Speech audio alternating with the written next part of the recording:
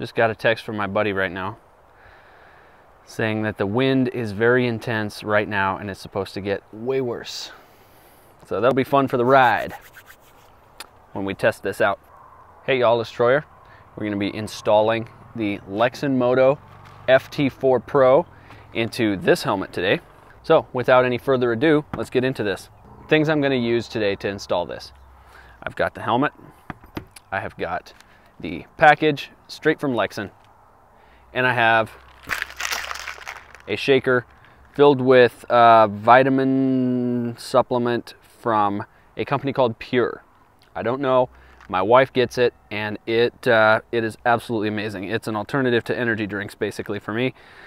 And full of B vitamins, full of whatever. It's actually categorized as a supplement, so you can boost your energy with no crash and feel very good all day long. Okay, let's get into this. So first things first, let's open this package from Lexin. Need to sharpen my knife. I've got a reputation around here of always having a sharp knife, and whew, somebody's gonna light me up for cutting towards myself, I'm sure.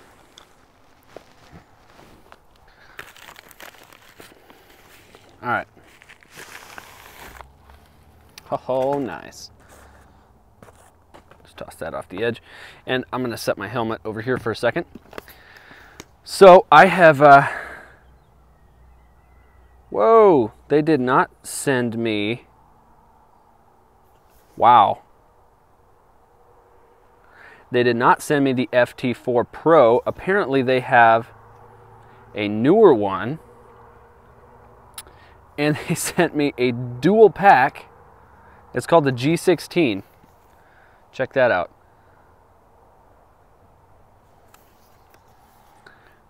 Wow, okay, well, let's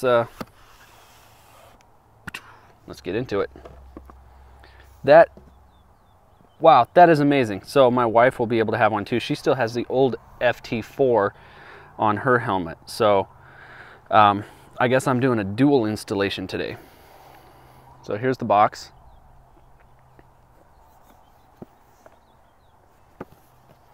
For those of you that care. Okay, so let me open it in a fashion that allows you to see. I am not a professional YouTuber. I'm just some dude that does roofing and rides motorcycles. Okay, that's nice. That box makes me feel fancy. Okay, so I gotta choose which one's going on my helmet, and I always go by the VIN number. So do I want 1539 or 2988? I'll go with 1539. Okay, so I'm only doing one.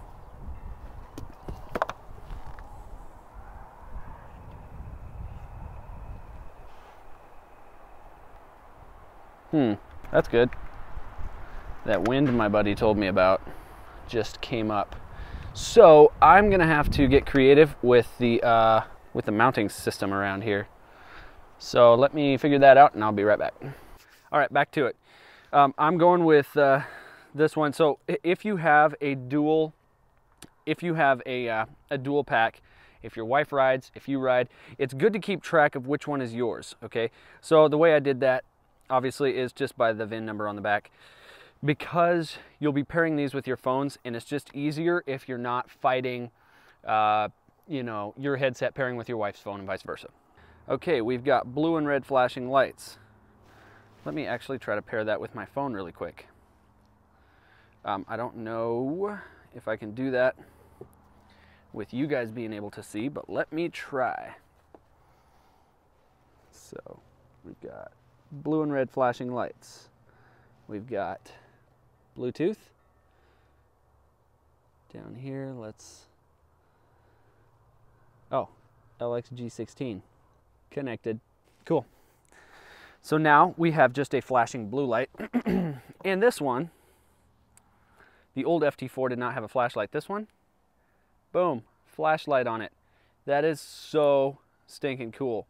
There have been a lot of times where I'm riding at night and I wish that I could just have a little bit of light, you know?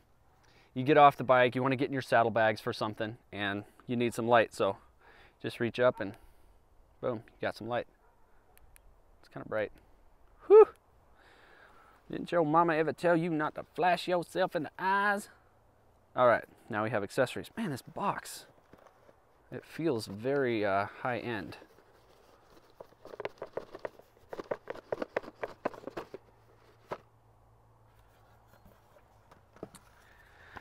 How to use your Lexin G16. Boy, that's badass. Quick guide for Lexin G16. Wow. I'm super impressed with the packaging of this. This is nice. Lexin kind of has a name for being a good affordable option. And so their originally their packaging wasn't like, they didn't put much into it. The product was a good lower priced product. And I absolutely loved it. I put a bunch of miles on mine. Never had a single issue. The battery life was amazing. Phone calls were clear. But it looks like they even improved the packaging now. So I have no idea. This is amazing. So we have everything in this package to install this product into our helmets. On the old headsets, the mounting plate used a 2mm Allen key. This one looks like it's probably about the same. So it comes with a supplied Allen key and of course screws, so you don't have to worry about that. But if for some reason you lost your Allen key, it's 2mm. If you ride a motorcycle, you're probably pretty proficient with this kind of stuff anyways. But for those of you that feel challenged by installing something, you don't need to be. You don't need to be intimidated by it. It's very straightforward. A lot of just common sense. So hopefully this video shows you that. Okay, so we've got a charging cable, and this looks like, if I remember correctly, it's a Type-C charger that if you lose your charger on the road somewhere, super cool. You can just stop and grab it at any gas station, and I'm assuming probably the competition has the same. These speakers are definitely upgraded from the old FT4 I had. So you can use this in an open-faced mic, in an open-faced helmet, with this mic. So you would attach it somewhere inside your helmet like that, and then you got your mic. But obviously this is going to be in my helmet, which is a full face. So you just disconnect that. You don't need that. This is the mic for this setup. So it's all super self-explanatory. You can't get this backwards. It only goes together one way, but they still put arrows on it. And then this, wow, I am so impressed with this. All right, let's dispense with the formalities. This appears to be a method of holding the wire out of the way. If you can, let me pull it out. I'm sure the glare on that package is going to be kind of bad. It's Velcro. So it's this little piece here. And as you can see, that would, you put the Velcro patch down wherever you want to hold your wire. And then you just pop that over the wire onto the Velcro. It's removable. Super nice. I'm kind of ashamed to say this. I take such good care of all my stuff, but my helmets kind of take a beating. This one has already fallen off of my bike once and gotten some scratches. So I'm not worried about the paint on this one, but if you got one of those cool ones, I would love to have one of those from Ruroc, I think, that's black and it has like a golden eagle on it. I think that's so badass. So now, to install this, you need to take your, obviously the headset goes on your left side, so you have your hand on the throttle and you can reach up and answer a phone call. So you reach inside and you pop loose your helmet lining. So I've got that out. Some helmets have a little pouch inside of here that's closed. It's like a mesh pocket that you can put the speaker directly into. My wife's helmet has that. It makes it a lot easier. This one does not. And I hope you can see right in here, there's just a little recess in the foam. So that's where we'll put our speakers. So we're going to want to put, let me decide how to do this. I guess what I'll do is install the mount first. So let's do that, get that out of the way.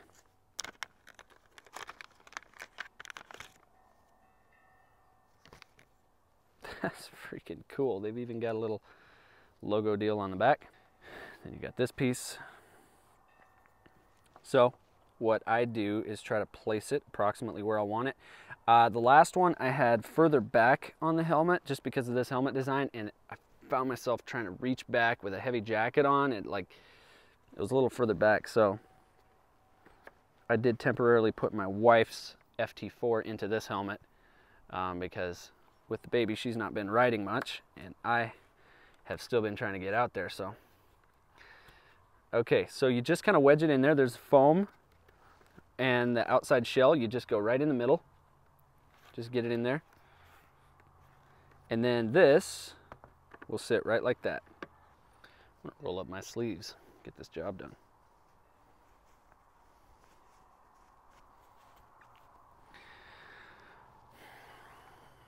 And this is all taking a lot longer than it would have to. The first time for anything always takes a while. My first time with the FT4 system took me about this long, and then my second time took like 25% the time. So this is an interesting note. It appears that this is a spacer in case you have a wide shell on your helmet. So you could place this spacer right in there, and then it would sit on the mount exactly the same. And so they included long and short screws for that. We just need the short screws because I'm not putting the spacer in. Set it in place, get the screws started. It's kind of a tight space. Okay, I did catch a thread there, so I just snugged those. I didn't reef them down super tight. I just can't wait. I got to see how this fits on here. Sure, I'm looking like an idiot, but it doesn't matter. Oh, so you just have to get it kind of centered, and then it appears it slides down into place. Boom. Nice and secure. Then for removing it, the retention device down there is a ramp shape. So it pops into place, but you should be able to just take it off. It just seems to take some force. So let me do that again just to verify. Which president was it that said trust but verify? If you know, please drop a comment because I've been using that quote extensively.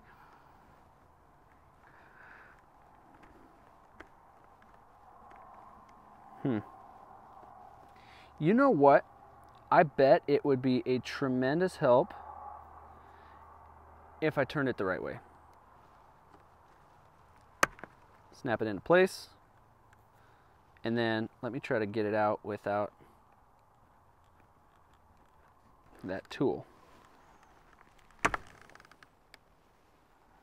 Okay, so it works. It's just extremely tight. You're not going to hurt anything pulling it out like that, but you will have to use some force. I'm going to install the speakers next and the microphone. So we have plenty of wireage here. I think I'll disconnect the microphone for right now just to make it a little easier. Eliminate variables is my mantra. So obviously you have a long and a short. The long goes around to the other side of the helmet. So let's do that one first and work our way back. So Close the visor. Reach in here, unsnap your liner so that you can pop it out of the way. And I want to route that wire in behind there. So I'm also going to undo the back one. Take the adhesive off the back. And this should be self-explanatory when you get to your own helmet. Point the wire, the direction obviously it's going to be running. Whew, sticking to my fingers. This adhesive is not a joke. Press it into place. Good. I don't know how the professional YouTubers do it. Everything takes so much longer when you're making a video. I can't imagine stopping and there we go.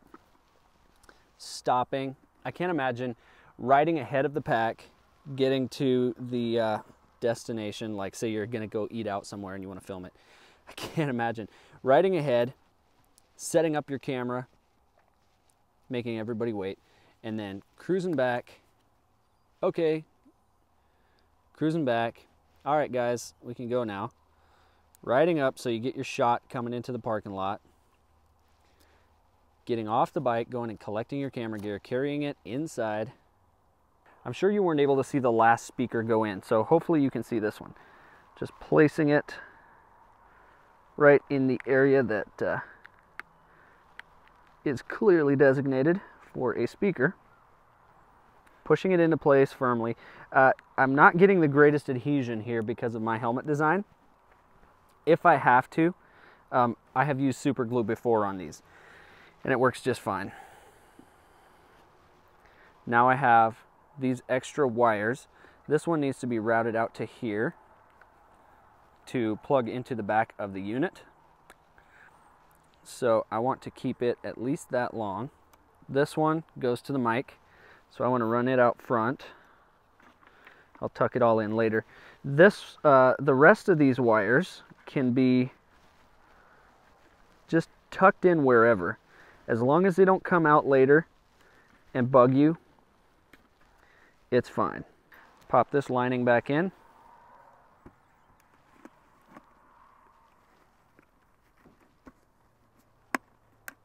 The tough part usually is navigating. Oh, that's cool. So they have this helmet designer. You see this, what would you even call that? Piece of plastic, and it also has a catch on the back, so it catches in here under a lip, which holds it. It's really nice retention design. But they have a low spot here, a recess for the wires if you want to run a wire through, so you don't have to bend the wires as far down in. So that's cool. I'm going to try to get this pushed into place. Make sure I have enough wire out. And just work it in there. It's going to be tough. Just make it happen. All right. Now that we've got that, I don't really want to scuff my visor. Now that we've got that in what seems to be approximately the correct location, let me double check and make sure I have enough wire there. I have just enough. That's tight. Now that I've gotten that, everything's kind of falling into place now. I'm going to pop the lining back in all the way around. Okay, so I'm just tucking these wires away as I go, kind of hiding them up inside where they won't catch on anything. They'll be out of the way. Okay, now I'm going to install the microphone. So connect this. I left this snap undone so that I could keep the wires behind it.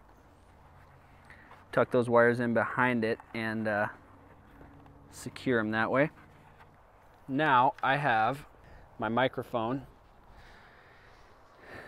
in place approximately. It's right in here. So I'm going to pop that adhesive off now. And as someone once said, your mileage may vary, so don't be afraid to try your own stuff. I'm going to place that microphone right there so that it's close to my mouth, kind of tucked off to one side. but I had a good mounting surface there. That adhesive seems really nice and strong. And that's that. The headset is installed. Just gonna double check that all of my lining is popped back into place. All right, guys, that is it. The headset is installed.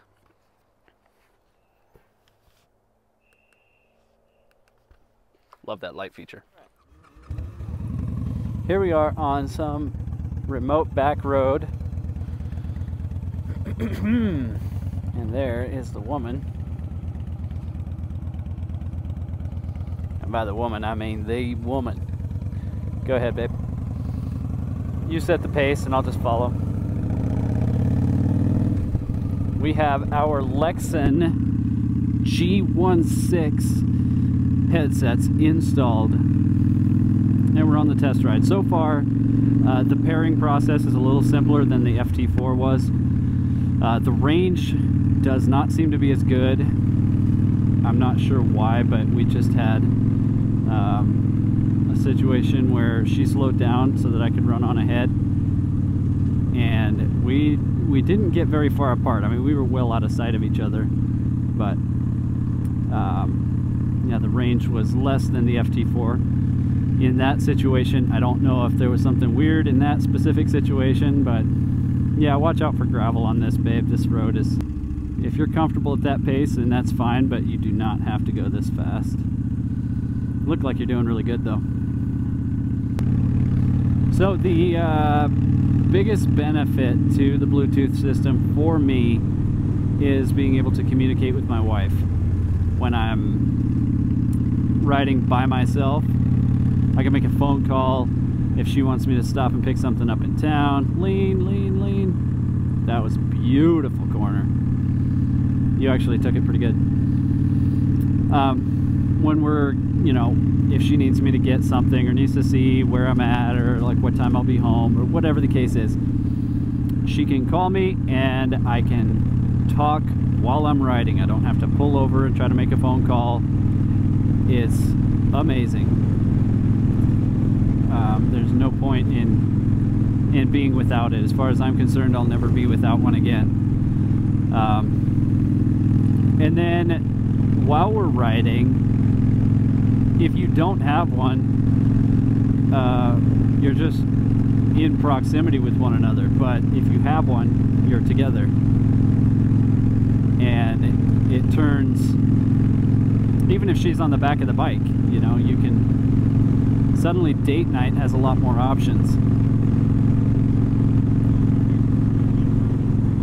Yeah, it's amazing quality time, because when you're riding, I found that a lot more thoughts come to mind than just sitting at home or sitting in a restaurant. We're trying to make this video happen despite the fact that there's a wind advisory and it's supposed to rain, so we're out here trying to outrun the rain. All the normal people like Eric are at home. Losers.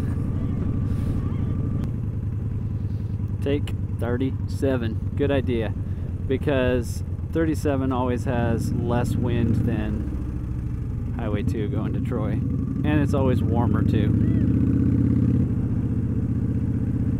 Yeah, you are doing super well, babe. Try doing the Justin swerve.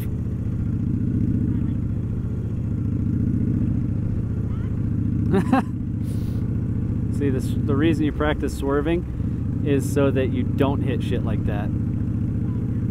So pick a spot on the road that's right in front of you and then kind of last minute swerve around it. Nice. Yeah, I do that all the time, but it's practice, and it's actually saved me a couple times when I needed to react quickly. I'm not going to recommend anybody else do it, except for you, but... Well, yeah, except for you. I recommend that you do it, but I'm not going to recommend to everybody on YouTube that they do it, because I don't want to be responsible if somebody's an idiot. All right, go out ahead of me. I'm gonna slow down.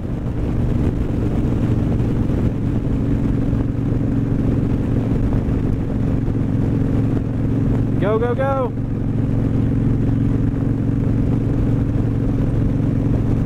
Keep going. I mean, we're still very close together.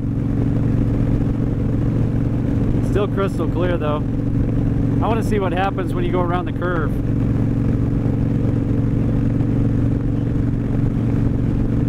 They never are. Well, on this road anyway.